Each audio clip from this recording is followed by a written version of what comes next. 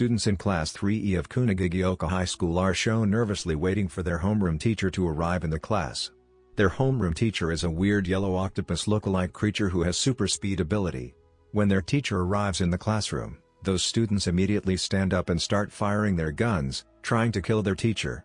That creature successfully dodges all the rubber bullets, while calling every student's names. After the students finished firing their guns and seemed worn out to continue their attack, the teacher expressed his happiness that there are no absences. The student doesn't trust him, saying that the bullet is too smooth and he probably can fake it even if the bullet hit him successfully. However, the teacher then fires one of his tentacles, showing the students that although the bullet can hurt humans, it indeed can injure him. The creature later mocks the students, saying he hopes that they can kill them before they graduate next year.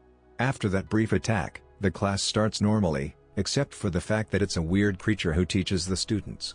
Later Nagisa, one of the students, reveals the background story of this abnormal situation. Two important things happened in their life this year. First, the moon exploded into a crescent and it once became breaking news in Japan.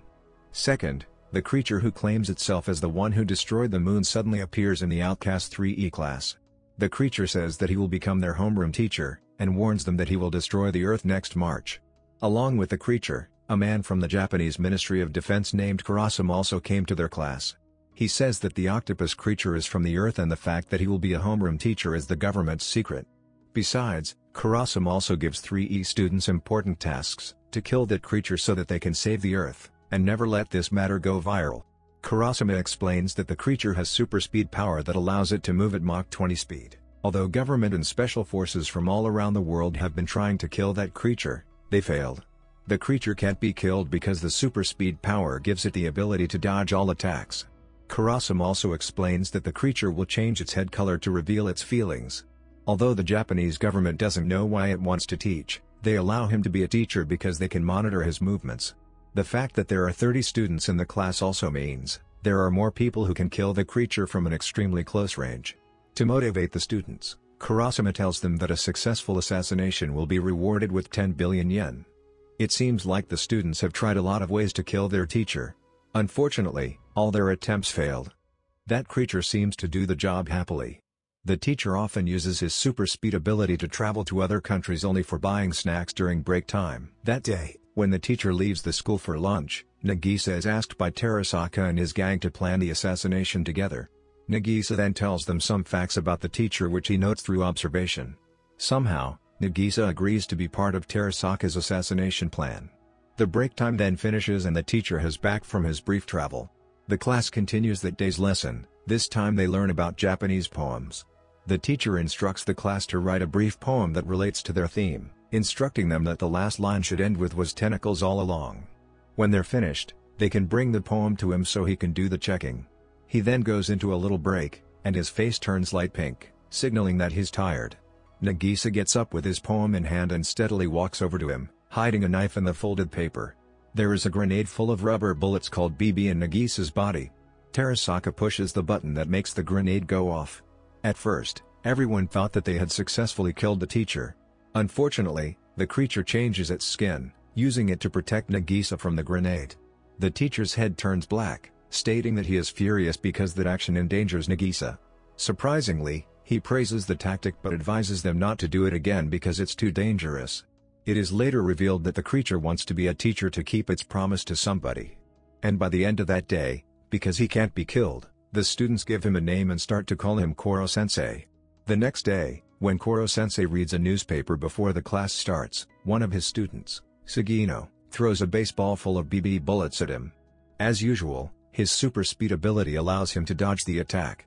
Koro-sensei then gives the ball back to Sugino, saying that the ball is so slow that he even has time to get a glove to catch it. He praises Sugino's fresh idea but it won't be enough to kill him.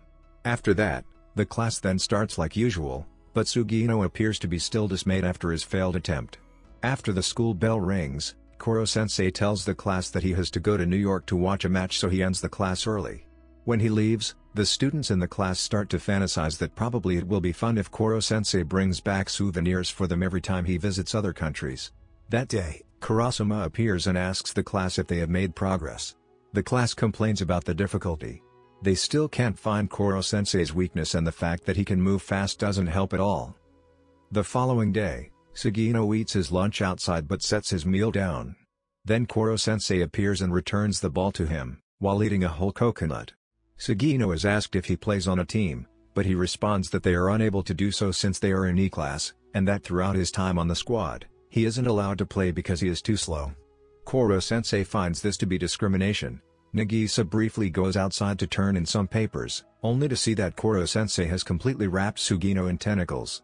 Koro-sensei is evaluating Sugino's physique.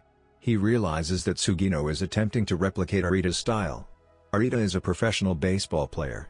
Koro-sensei says that because his shoulders are not as strong, it is impossible for Sugino to fully imitate and reproduce a strong throw with that style. Koro-sensei reveals that he also wrapped Arita's body yesterday to evaluate his physique, that's why he knows about this. Koro-sensei then tells Sugino that he has a flexible wrist and therefore, he should start to develop his throwing style. Not too long after that, Sugino is shown to develop his throwing style with Nagisa. Later Nagisa admits that Koro-sensei's main strength is his ability to motivate his students. The other day, the class doesn't stop trying to kill him, this time by attacking him together. Koro-sensei successfully escapes from the attack, takes the students' knives, and changes it to tulips instead. The class had planted those tulips together months earlier. Later, Koro-sensei feels guilty and tries to plant back those tulips. As someone who wants to destroy the earth, his action is indeed confusing. In other places, Kurasama has been assigned to be the 3E class PE teacher. Meanwhile, there will be another student to join 3E class. This student is warned about 3E class confidential information. The new student is Karma Akabane and he notes that he looks forward to killing a teacher. The next day, Kurasama starts to teach PE in 3E class. He teaches the students how to handle combat, including how to attack and defend. The fact that they can't kill Koro-sensei is because they are just amateurs and have no experience in fighting. At the end of PE class, Karma shows up and greets Nagisa. It's later revealed that he was suspended from school because of his violence. That day, Karma manages to inflict some damage to Koro-sensei by giving a handshake with knife shards cleverly taped to his hand. He is the first one in the class to do that. Karma continuously provokes Koro-sensei, mentally and physically. Nagisa also says that in that outcast class, Karma is the star, acknowledging the fact that he has a lot of ways to hurt someone. Later on, the same day, when students take the quiz, Karma provokes Koro-sensei again by stealing his gelato. He manages to hurt Koro-sensei again after the latter accidentally steps on some BB bullets. Karma later shoots Koro-sensei with an unloaded gun and continuously mocks him. Koro-sensei hasn't been ready to face Karma's sudden attacks. However, although Karma is violent, Koro-sensei later admits that he is a smart student who even gets a full score on the quiz. Koro-sensei can't hurt him if he wants to keep his job in the school. The following day, after hearing from Nagisa that Koro-sensei worships the octopus, Karma leaves a dead octopus on Koro-sensei's desk. However, Koro-sensei cooks it into takoyaki to ridicule Karma. Throughout the day, Koro-sensei manages to anticipate every prank Karma tries to pull. In his last effort, Karma deliberately jumps from the cliff while holding a gun. He wants to see if Koro-sensei will risk his life to save him. A flashback shows that Karma is disappointed with one of the teachers because the latter sacrifices him to keep his career. The teacher didn't stand by his side although what he did was right. Koro-sensei indeed saves him by forming his tentacles into a sticky spiderweb. At the end of that day, Karma accepts Koro-sensei as his teacher, thinking that he is a good one. That's the end of this video. You can find the next part in the description. Thank you so much for staying with us until the end. I hope you enjoy our videos. Don't forget to like, subscribe and turn on notifications for the next updates. It means a lot to us. See you in the next videos.